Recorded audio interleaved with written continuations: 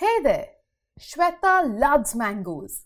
She can eat more than half a dozen in a day. But where do we get this juicy, fleshy fruit from? Let's find out. The mango fruit sprouts out from a mango flower. The flower has both male and female parts that produce male and female gametes respectively. These male and female gametes of the flower fuse to form a zygote. The zygote rapidly divides to form an embryo. As the embryo grows, the flower sheds the sepals, petals, and other parts except the ovary.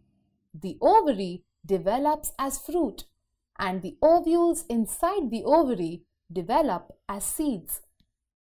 Let's look at the seeds. This is a teeny tiny baby plant.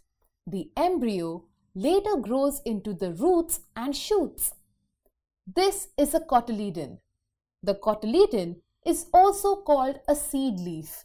It stores food for the embryo. This food is used by the baby plant until it grows its first green leaves.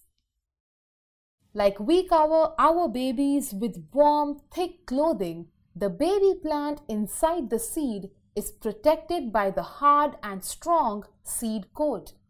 This seed coat is formed from the walls of the ovule. When this seed is sown in the soil and given enough water, air, and sunlight, it grows into a new plant, which eventually grows into a large tree. This is how big mango trees grow from the tiny seeds, and Shweta gets to relish her favorite summer fruit as much as she wants.